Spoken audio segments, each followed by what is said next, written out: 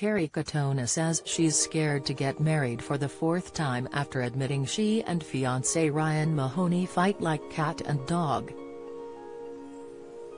The 42-year-old mum of five has been married before to Brian McFadden, Mark Croft and the late George Kay.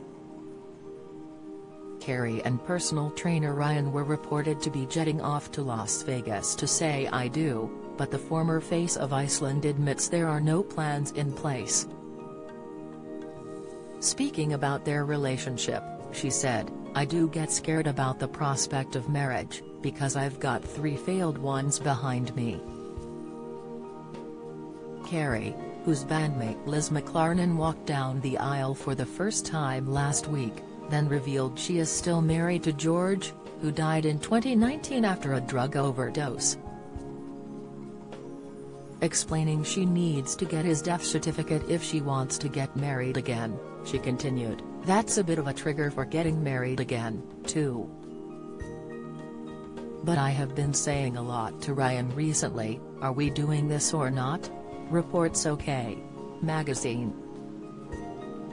The Atomic Kitten star admitted she and Ryan fight like a dog, usually over his timekeeping.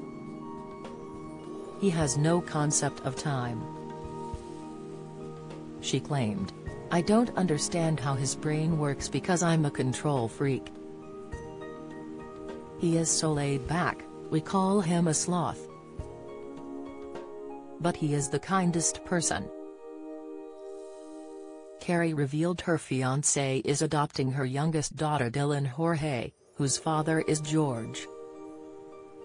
Explaining that all the paperwork is completed, she said the process shouldn't take too much longer. The couple have previously spoken about having a child of their own, with Kerry stating she's open to the idea, but wouldn't carry one. Revealing she'd been tested and has loads of eggs, she shared she may still extend her family, but hasn't extracted the eggs yet. The star has just confirmed a major health diagnosis after being left bedbound by a mystery illness.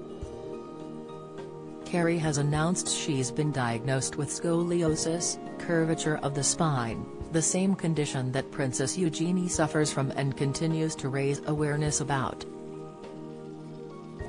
The news comes after the Eternal Flame star cancelled her No Regrets tour and was left bedbound while suffering from severe pain across her back.